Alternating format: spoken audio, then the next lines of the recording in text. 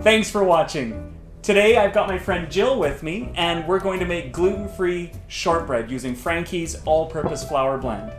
So Jill, how do we make shortbread that's gluten-free? Shortbread's pretty simple. It's just either butter or butter substitute with sugar. You whip that all up and then you just add in your flour. That sounds really easy. So today I want to use margarine. Okay. Because I'm lactose intolerant and I want to see just how great it's going to taste.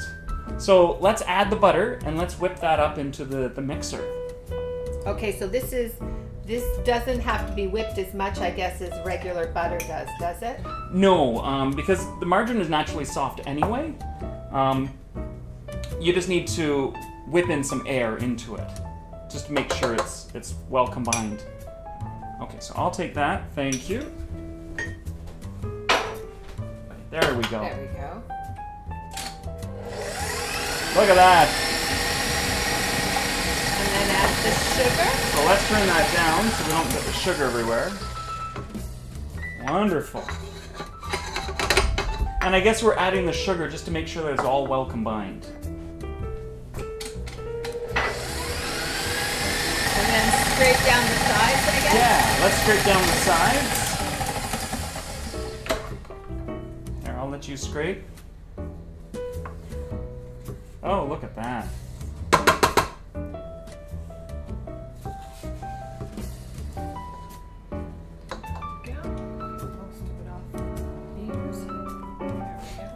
Okay.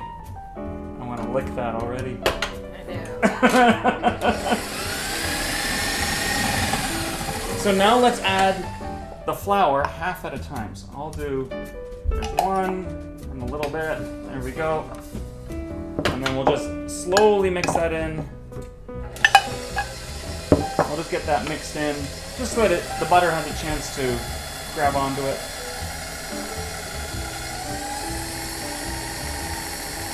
And you can see already it's starting to form in the mixer.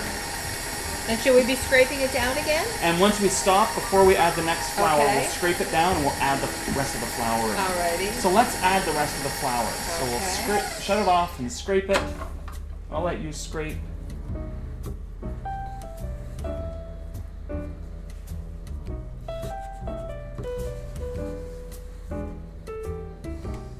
I'm awkward here, but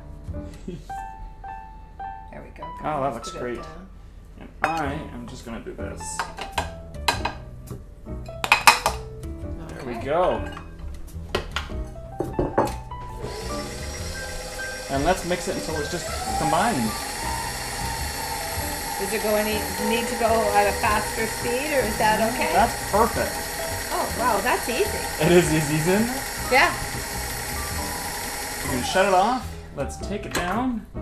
And we'll pull this out. There we go. We'll scrape it all off. And do you have to grease your pan? No, because there's so much butter or butter substitute in the recipe, it just naturally greases the pan, I guess. Okay. Okay. It's very wet.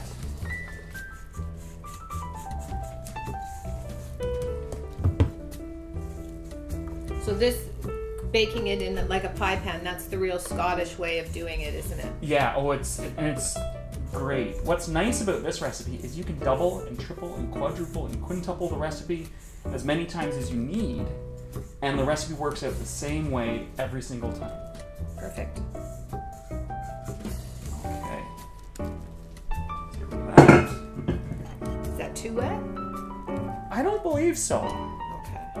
But I'm just going to spread it out because it's all going to bake. Mm-hmm.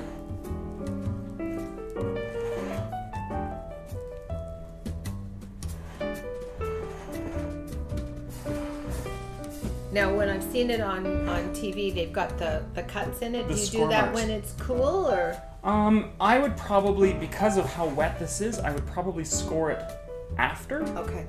Because I mean, I can. Yeah, the knife will just.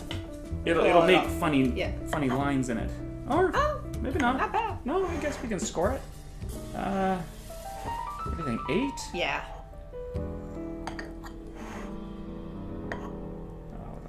And you can see it's Yeah. doing a little bit, but that's okay. The baking will fix that. Uh-huh.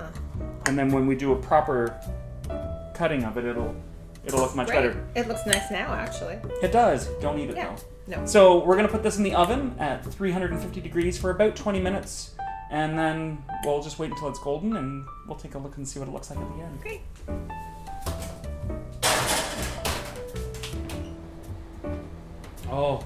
Oh, smell that, Jill. It smells wonderful. Oh, it does. So we're gonna let that cool and then we're gonna enjoy that. But that is gluten-free shortbread, made from scratch. It doesn't get much easier than that. No. And it's just 3 ingredients. three You ingredients. can't beat it. Yeah.